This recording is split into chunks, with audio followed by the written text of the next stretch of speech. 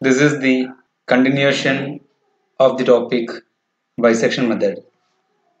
In the previous lectures, we have discussed the bisection method and a problem of finding the approximate root of an equation by using bisection method.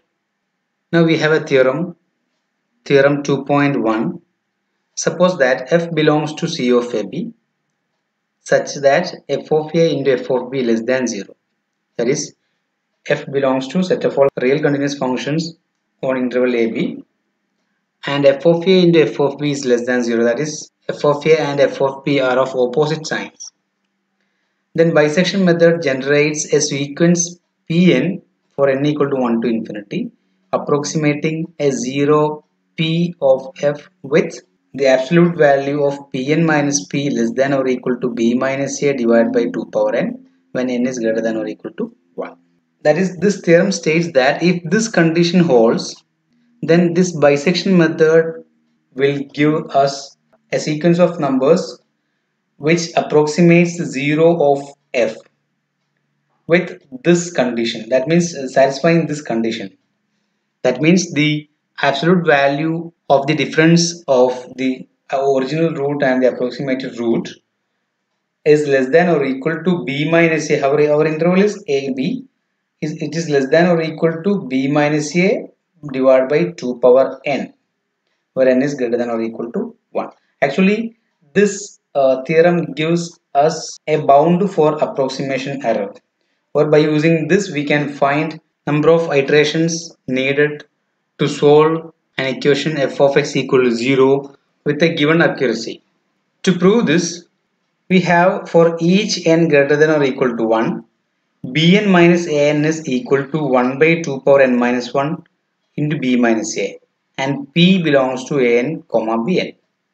Here we have p is the actual root of the equation f of x equal to 0, and pn is the approximate root in the nth iteration.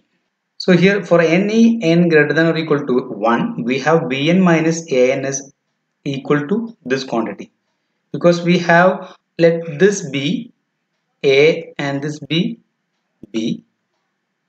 So if n equal to 1, we have, if n equal to 1, we have this is a1 and this is b1. So b1 minus a1 is b minus a itself.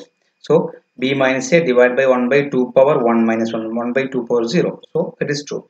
If n equal to 2, we have b2 minus a2. If n equal to 2 means first we have to, this will be some p1, and then we can use either this or this interval depending upon the position of the original root. So if we are taking this interval, then this will be a2 and this will be b2.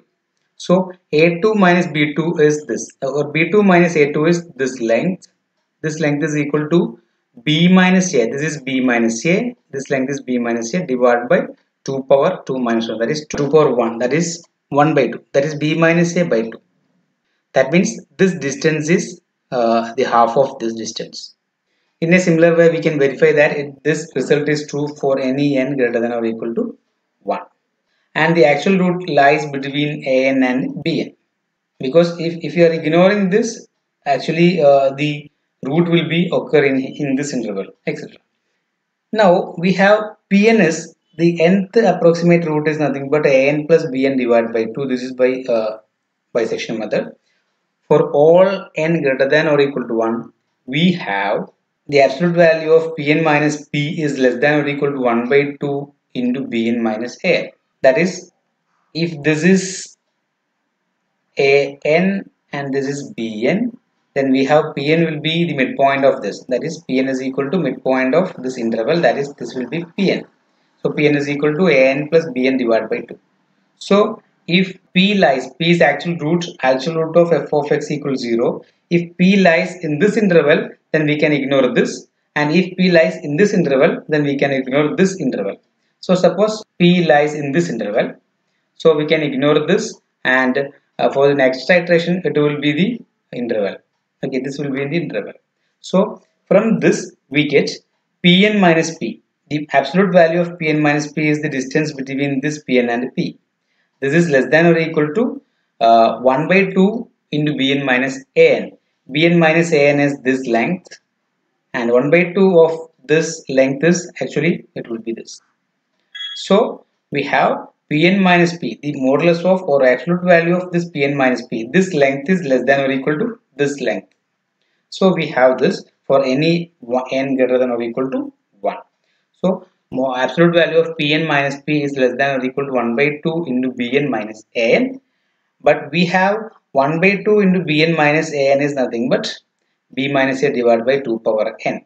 Because we can replace Bn minus An by this. So this is equal to 1 by 2 into Bn minus An is B minus A divided by 2 power n minus 1.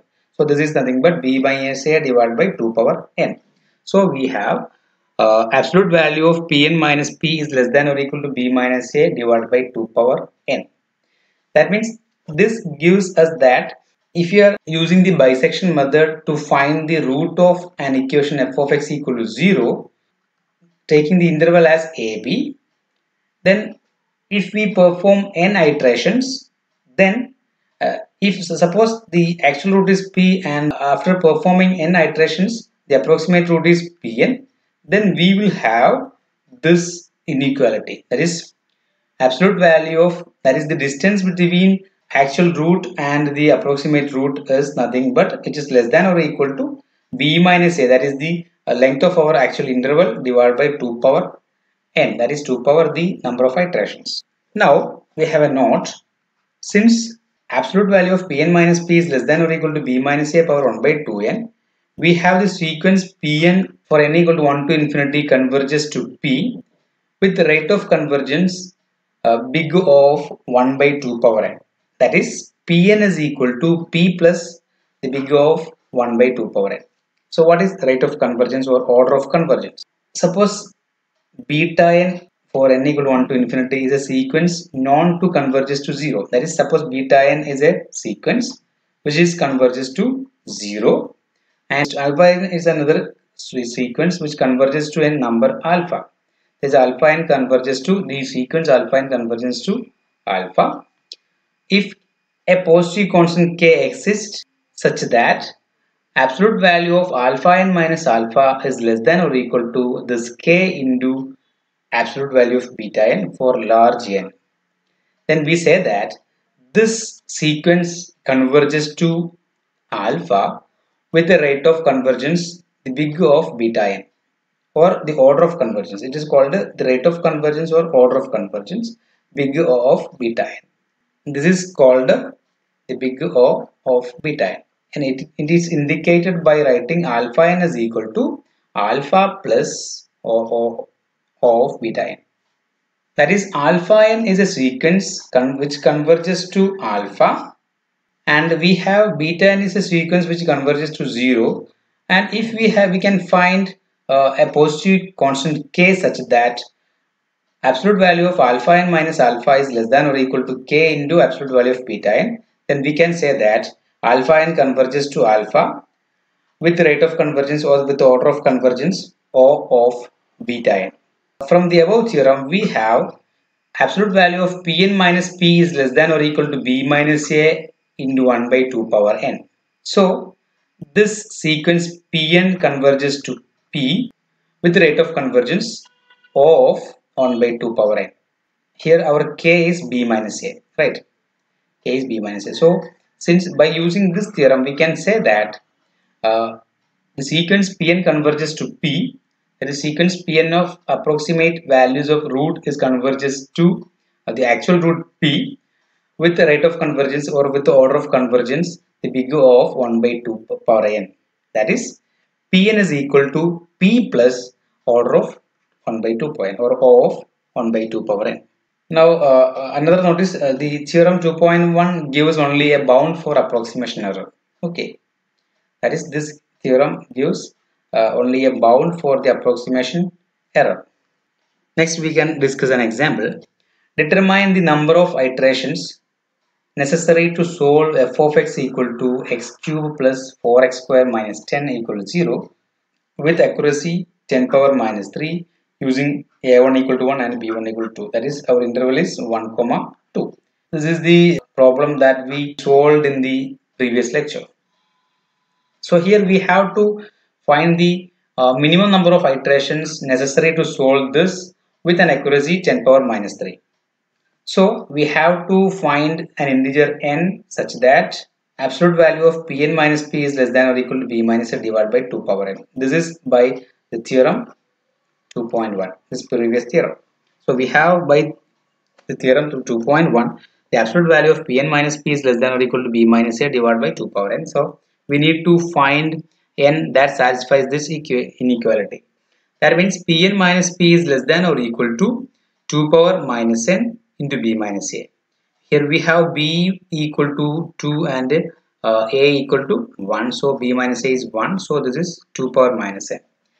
Now actually this is the error between the actual root and the approximate root.